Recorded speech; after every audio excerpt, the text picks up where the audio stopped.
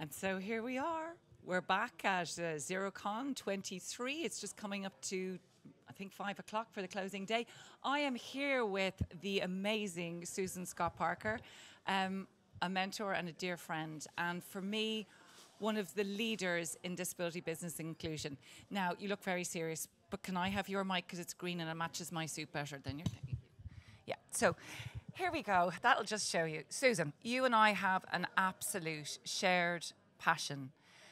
I say it, inclusive business creates inclusive societies, and we will never be ever able to end the exclusion crisis facing people with disabilities without business at the table.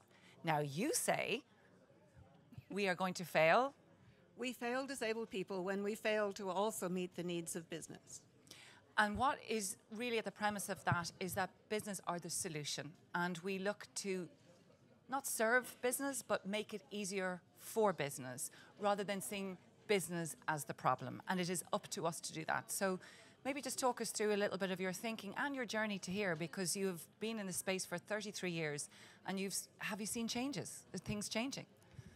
So the idea was that we would have a conversation, and you've just asked me 5 questions but all that's at once. Me. Yeah, but now this is going to be complicated. Go for it. You can take your favorite question. Well, my favorite question then is, I'm actually not talking about business as the solution. I'm saying that if we, in terms of economic empowerment strategies, if we continue to treat business as the problem, we're not going to make any big breakthrough in terms of getting significantly more disabled people into work. At the moment, the system that's trying to help disabled people to prepare for and find jobs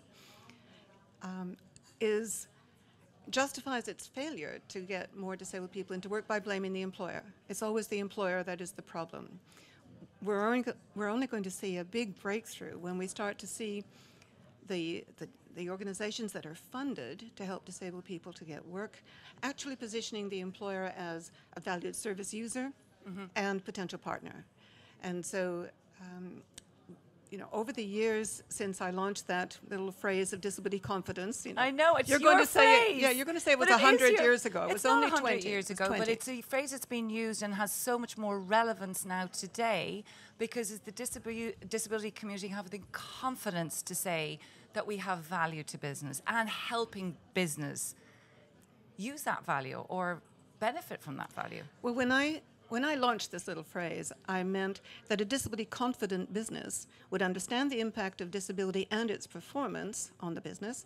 They would be barrier-free for groups of people, ramps, etc.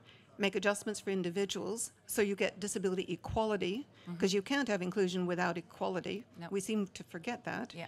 And you don't make assumptions about what people can do on the basis of a label, particularly disability. So we have seen progress in terms of more and more companies beginning to understand that when they deliver the business improvements that also benefit disabled people, everybody wins a balloon. But we still need to build the business confidence of the disability community. All too often, people who are working with disabled people have no experience of the private sector. They don't understand what the private sector can reasonably be expected to do, how they define best practice. And they don't make it easy for business to actually attract suitable candidates with the skills they require to fill particular vacancies. So the image would be, in a kind of a job market, you've got the interventions that push people at the world of work in general, the kind of supply of talent, and hope they magically find a vacancy at the end of the trail. And you've got interventions that help a particular employer to attract suitable disabled talent to fill particular vacancies. That chunk is usually missing in most job markets.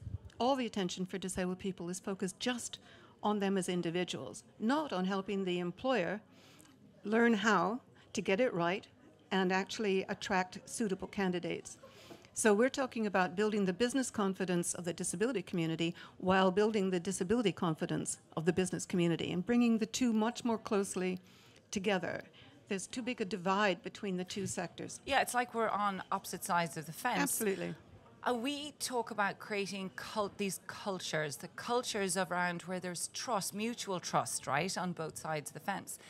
One of the things that I'm really still fascinated with, we have 80% of disabled people have an invisible disability. And we estimate 1 in 3 people in our companies have a connection to disability. Yep.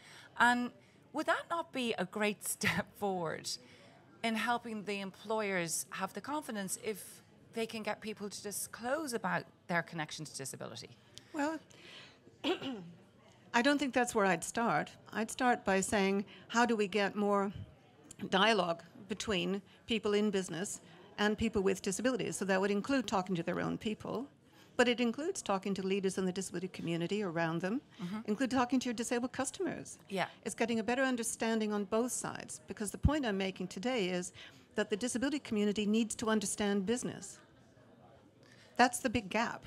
And yes, we can encourage the employers to talk and learn from disabled people, but if the disability community, whether it's the NGOs that are actually funded to help disabled people into work or the OPDs, if they don't understand the world of business, then how on earth are they going to help their job seekers to actually work in that universe? So you're literally flipping it all on its head. Rather than business learning about the disability experience, you're challenging us now to say, no, we need to learn about business and Absolutely. the challenges and the barriers that business face with it, with disability or not, Absolutely. right?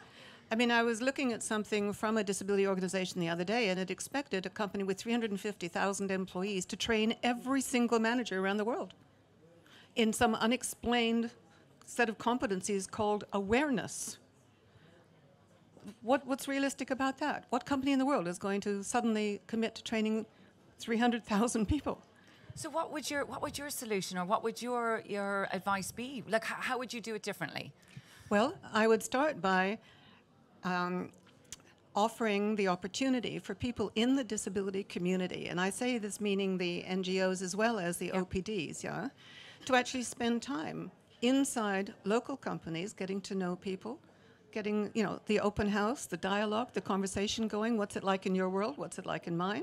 What prevents you from finding suitable disabled candidates? How could we make it easier for you?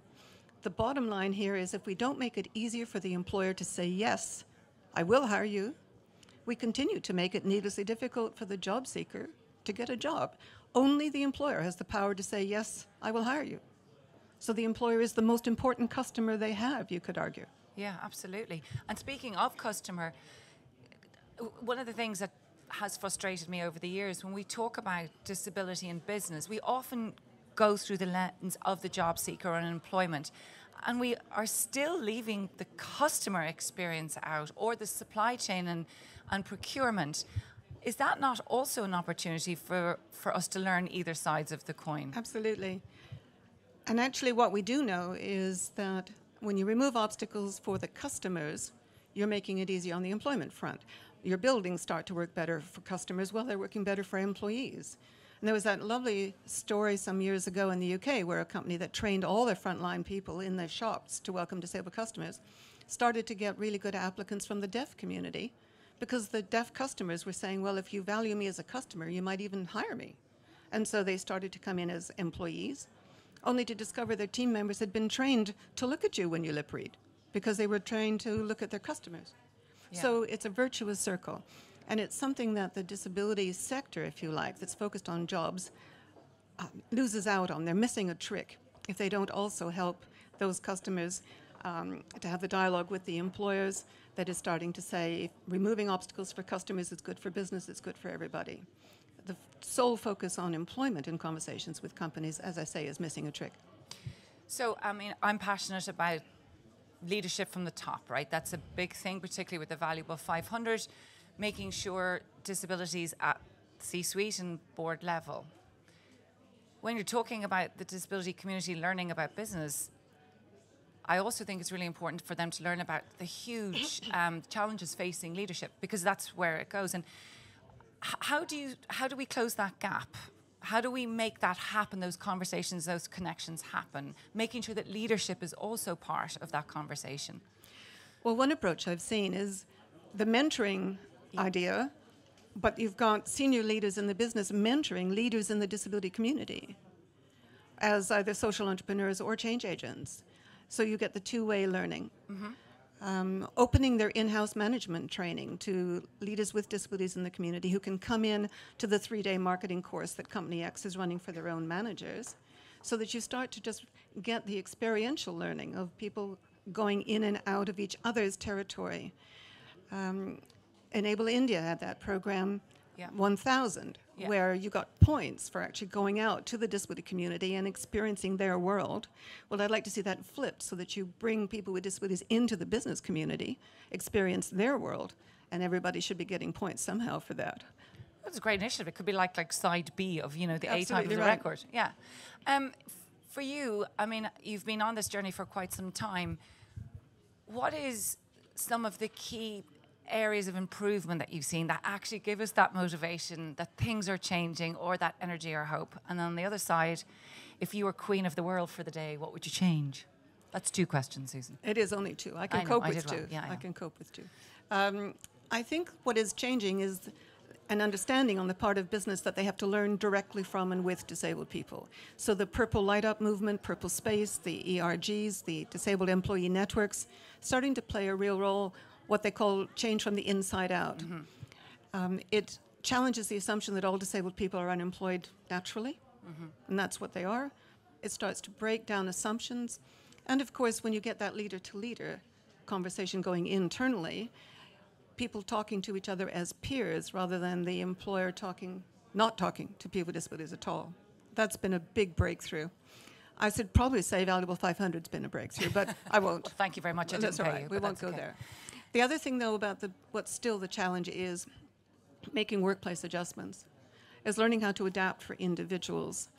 And what we don't have is real expertise in the disability community on how to advise fairly large organizations on how to structure creating a workplace adjustment service that gives every employee, including disabled people, the tools and flexibility that they require.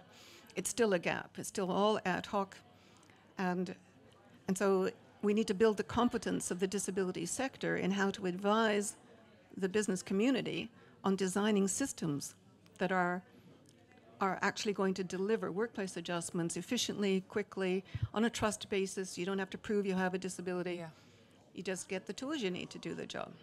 Because I think the one positive, if there was anything positive out of the pandemic, we did see within 17 days the business system changed and everybody needed adjustments and accommodations, right? So that's something to build upon. But can you give me one example of a company that is doing that really well? Because I think it's really important for us to understand there are wins and there Absolutely. are organizations. GSK is a global council, the Global Disability Confidence Council. They have understood that you need to put accountability at the very top if you're going to get consistent, fair, proper treatment of disabled people in every country in which you operate. And the only way you can deliver disability equality in every country in which you operate is if you deliver workplace adjustments efficiently on a basis of trust. And so Andy Garrett has been leading that work, and they're rolling out that program on a global basis with the support of Microlink. And what they have found is that their own people aren't trying to cheat them when they ask for adjustments. They had an appeal group for a while, but they didn't need it because people were asking for what they really needed in order to do their jobs well. So the trust-based processes work to treat. And they've now got waiting times down from, months when they started to like 20 days on average. Mm-hmm. So the challenge to any one of your members is, if you take longer than 20 days to deliver an adjustment that an employee needs in Indonesia, Brazil, or New York, well, it's not working properly, is it? But GSK can actually talk the talk and show you how to do that. And I think, just as we come to the end, we're here at the Zero Conference, and it's the power of collaboration and sharing and learning from each other what does and does not work. The Business Disability Forum was a network. And for organizations and for individuals, can you just speak to the power of the network in closing those gaps that you've discussed, and in also being able to scale the opportunity of change, and how to get involved in a network? Well, if we have anyone from the business community listening or watching, if you don't have a business disability network in your patch, you need one. Why would you want to start in year 1 when you could start in year 20? I mean, it just doesn't make any sense. It's business coming together to joint fund something which makes it easier for all the members to drive progress on this. You certainly don't want to work in isolation, wasting your time. But it also means you can leverage your collective influence on the dysfunctional job markets. These job markets are failing disabled people because they fail business. It just doesn't work properly. Any job market which makes it needlessly difficult to attract from the widest possible talent pool is a dysfunctional job market. And only the business community can create job markets that work better for everybody. And at that point, I think that's a great point to mic drop, Susan Scott Parker. I know that you will be more than happy to discuss or to talk to anybody on advice about setting up networks. You are the expert. So I just want to say a huge thank you to Susan Scott Parker. Thank you to Susan Scott Parker. And signing off, Caroline Casey in her green suit. And pink. I'm pink. What's this green thing? Are we done?